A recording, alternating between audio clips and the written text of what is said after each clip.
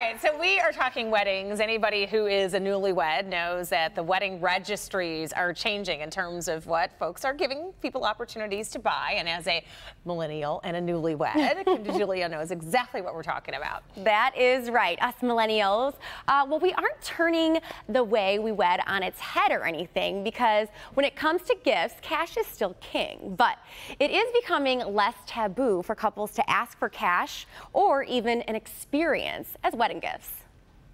Cheers. Before Brett and Jordan Petrulis tied the knot, they shared a home.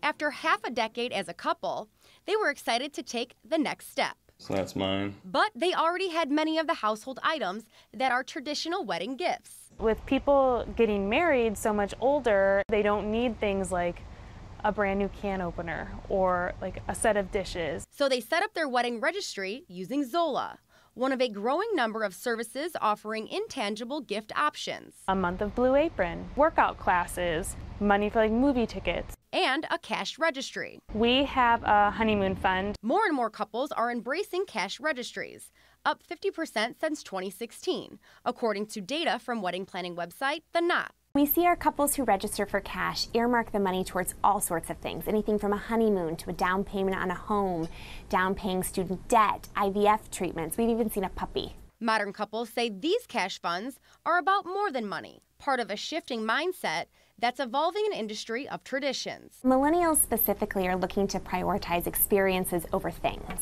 When Jordan and Brett became Mr. and Mrs., they were surrounded by guests that were funding their future. If you can gift somebody like dinner at a 5-star restaurant on their honeymoon, like they'll remember like that you are the person that made that possible.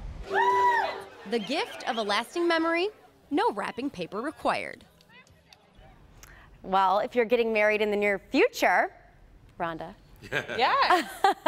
That is something you may want to think about. The average cash wedding registry raises about $1,400 in funds. Very cool, huh? Yeah, $1,400? I know. What about if you want to renew your vows?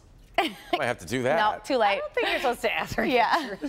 You're not supposed to? No. You know, some of our friends went together for our honeymoon and got us a helicopter ride over Malibu to see the sunset. So we'll never forget that. Incredible. You'll always remember. Exactly. Not a bad idea. Yeah. Now we have to start thinking about when to get this one over here. We'll get together. I'll do a detailed registry for you.